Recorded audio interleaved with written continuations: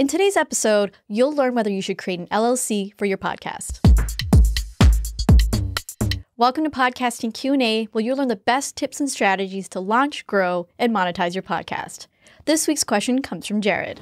Hi, this is Jared Hocking, host of the All Things Connected podcast. I love your show and find it very useful. Thank you for all that you're doing. At what point does it make sense to incorporate your podcast as a business or 501c3? For example, if you're spending money on advertising, that could be considered a business expense.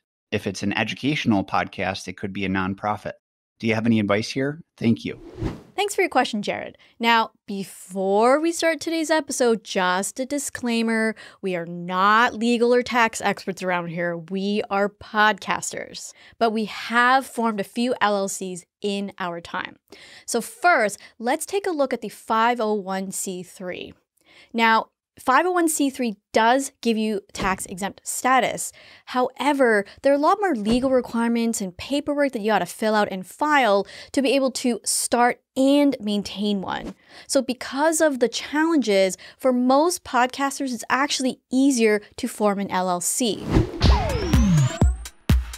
Let's go over the basics of what an LLC actually is.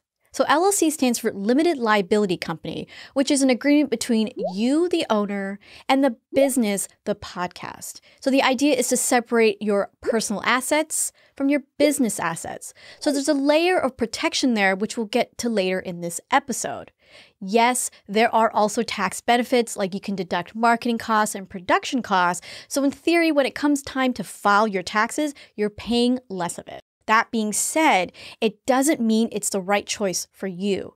So before you go and spend gobs of money on a legal expert or a tax expert and trying to start filing the paperwork, let's take a look at some questions that you should consider before filing an LLC. So question number 1 is, do you want your podcast to be more than just a hobby? So in other words, are you planning to monetize your podcast? Are you planning to make some money from your show? And if the answer is yes, then it might be a good idea to form an LLC so that you can take advantage of those tax benefits. Question number 2. Is your podcast meant to support or is it part of your existing business? So for example, let's say you have a consulting business and you want to start a podcast as a marketing tool to help you generate leads and hopefully customers for your consulting business. Now, in this case, if you don't already have an LLC for your consulting business, it's probably a good idea to form one. And having a podcast is even more of a reason to create an LLC. Question number 3.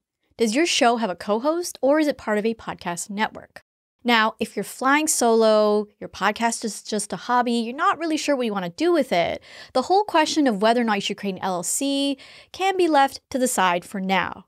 However, if you have a co-host or your show is part of a podcast network, forming an LLC will give you a framework in which to navigate that relationship so you can both really understand what your legal rights are and give you a lot more clarity. So for example, do you and your co-host have 50-50 ownership stake? What happens to the money that you earn? Or if you're part of a podcast network, does the podcast network own part of your show? What happens to the profits or the money that you earn then?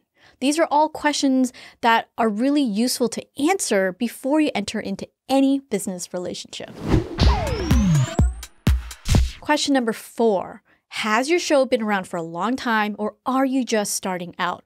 Like we mentioned earlier, an LLC is to provide a protective barrier between you, the owner, and the business, the podcast. So the idea is it reduces your liability in case something happens that's out of your control. Now, if you're just starting out, you don't have a lot of listeners, so the chances of that happening isn't that high. Now, however, if your show has been around for a long time, you have a lot of subscribers and listeners, or even a huge fan base for your show, then it might be a good idea to form an LLC just in case something does happen. Question number 5, do the benefits outweigh the costs?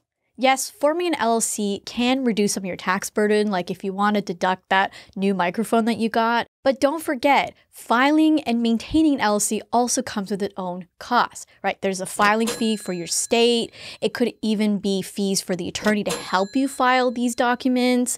If you need a registered agent, that might come with its own fees. If you want to create a separate address or have a PO box for your business, that comes with additional fees. Or if you're really unsure what you need to deduct in your business and you need to consult an accountant or a CPA, that comes with its own fees. So all of that can really add up. So if you're just looking to deduct a couple $100s from your business, it might not be the best idea. However, you're planning to do something like launching a course or monetizing your podcast in a much bigger way, then creating an LLC can be a great idea. Ultimately, there are a lot of factors to consider whether or not you should create an LLC for your podcast. Now, it's really difficult to tell what your individual needs are, so your best course of action is to find a local attorney who can walk you through the option so that you can make the best decision for you and your show. Thanks for sending us your question, Jared. Now, if you have a question you would like for us to answer on a future episode of the show, head to speakpipe.com/Buzzsprout or click on the link in the show notes and leave a brief audio message.